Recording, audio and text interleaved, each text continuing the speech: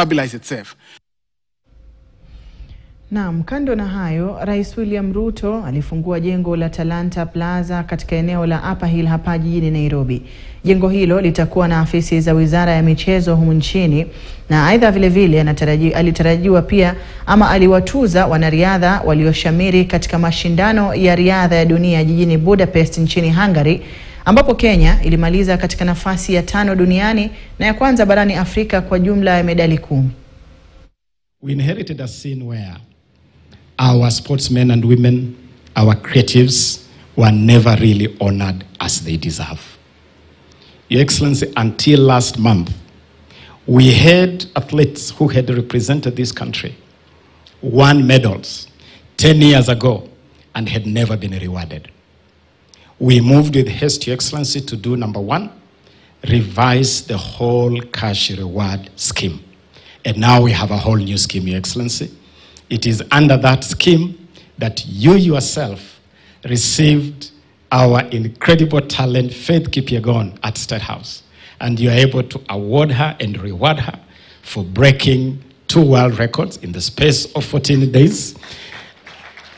And the 5 million shillings for breaking the world record, and a house which Faith can confirm is a real house in her real name, and that she's in possession of the house, is part of the revised scheme, Your Excellency. But we also made sure, Your Excellency, that we cleared and settled all outstanding dues to our athletes going back over 10 years. And we assure you, Your Excellency, that we'll continue to do this. We'll continue to put the athlete first. In this ecosystem, our mantra is that the sportsman, the sportswoman is queen, is king. The sportsman, the sportswoman is the goose that lays the golden egg. And that is where the emphasis of our attention is. We know that we will perform a lot better as we move forward, as we consolidate this space even more.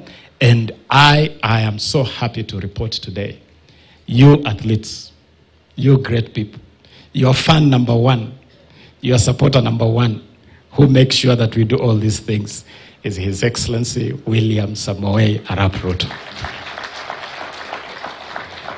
Your Excellency, I now want to invite you to address us, but before we do that, allow me to recognize another incredible feat, achievement that our country was honored with a couple of weeks ago, when the President of Athletics Kenya was also elected as Vice President of World Athletics.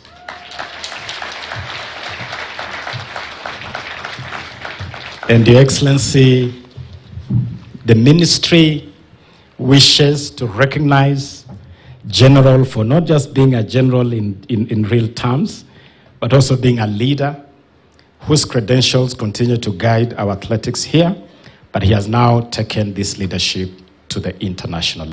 I did instruct that we bring back the Sports and Arts Fund and make our sportsmen and women the focus and the center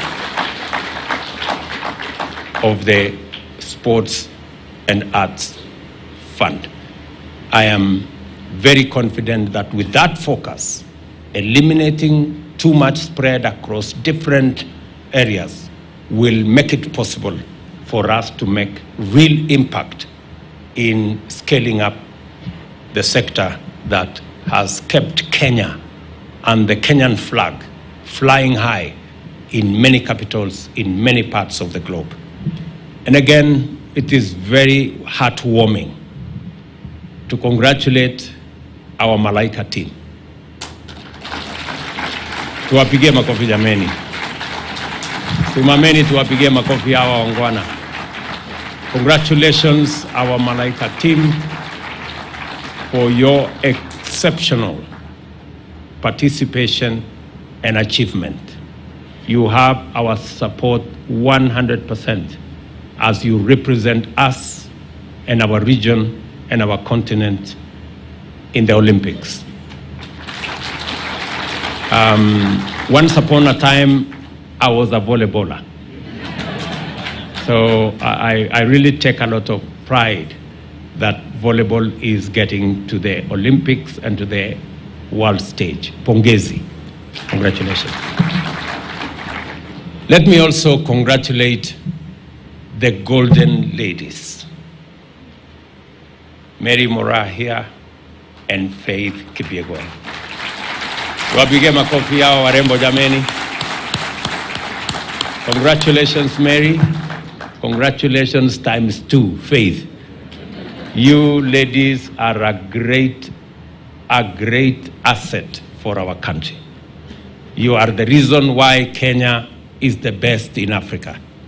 And you are the reason why Kenya is number 5, together with your team. And all the others, our medalists from Budapest.